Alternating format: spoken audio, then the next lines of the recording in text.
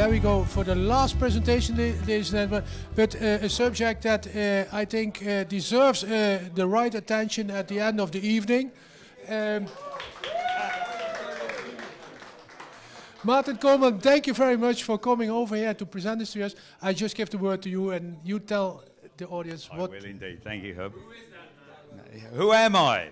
Who am I? Mr. CarrierID himself. Okay. Well, I can't win this. I'm the elder statesman here. I'm so old, it's unbelievable. So, you know, I give in. You guys are doing a good job. So, I started off thinking competition. I'm competitive. We had a big problem. CarrierID, interference, goodness knows what. This is not going to be about that. The slides you will see will just go through and explain the project. But what I want to do tonight, I'm going to really crucify the competition, because now I'm going to dedicate this to the SSPI. Because our group, Interference Reduction Group, we're a technology group. We beaver away underneath with geolocation, CarrierID and other geeky things underneath.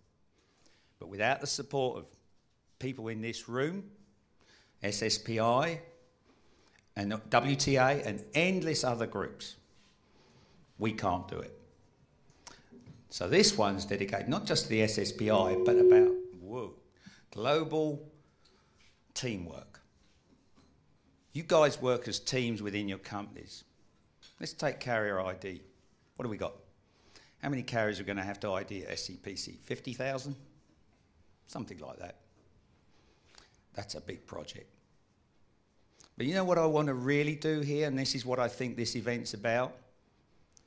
How do I, after 44 years in this business, get this brain to a 16-year-old? How do I do that? That's what SSPI is about.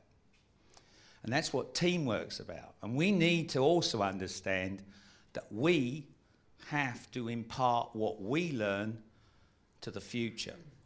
It's important, really important. Do you want to waste everything you've just learned? The guys from NewTek, they've been supporting us everywhere. They're great. I got my colleague from EUsat, do the same. They're here tonight to support me personally. Thank you. It's needed. We rely on each other. I can't do this. So, Hub, I'd just like to let the presentation run. This is all about CarrierID. The slides are just about CarrierID.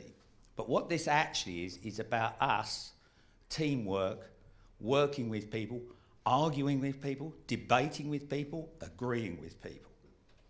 Standards, getting standards.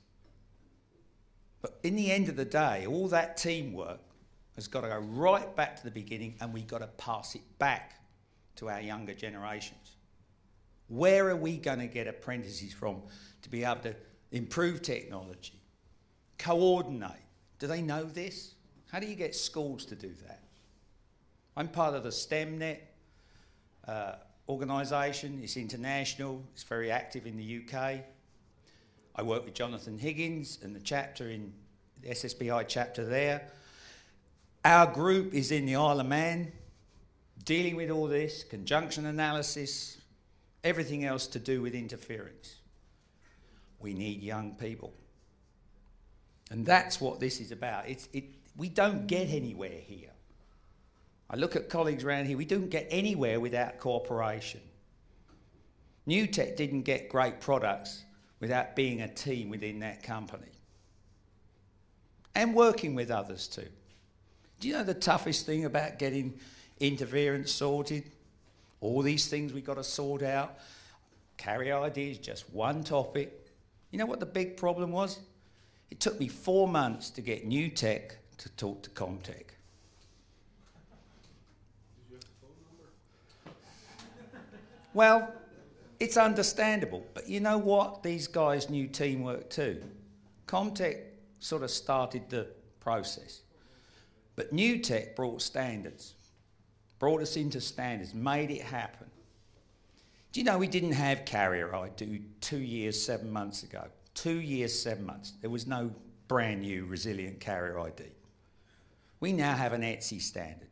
We're implementing, we're going. It's happening. That's it. I get called Mr. CarrierID, you know, that's my job. But, you know, we have to figure out all the technology. We have to do that. And we need people, engineers, brains. But one day, have you ever thought, where do we take that? You know, how do we get the next brains? Where do we get our next technology? What is the next technology? Talking to our colleagues from the press, what is that technology? You know, where are we going? Are we going too far? Are we getting it wrong? You know, 44 years, a long time. I've seen it all. And guess what? We actually haven't invented too much. Someone was going on about KA band and spot beams like it was a new technology. We had spot beams before most of you were born. It's already done.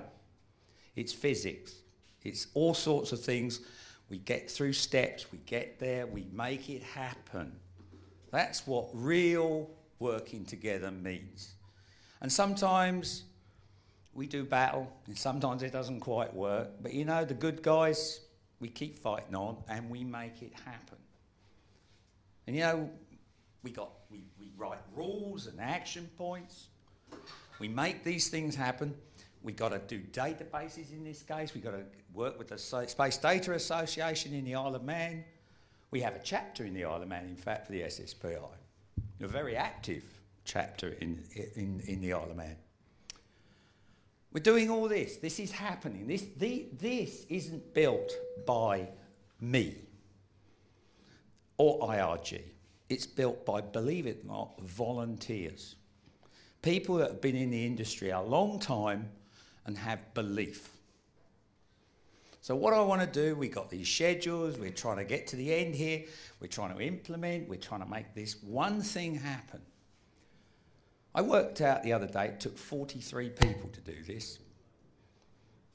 Some of them are in this room. That's the thank you. I want to take this further. I want to teach young people so we get great engineers for the future. So thank you, ladies and gentlemen. This is the future.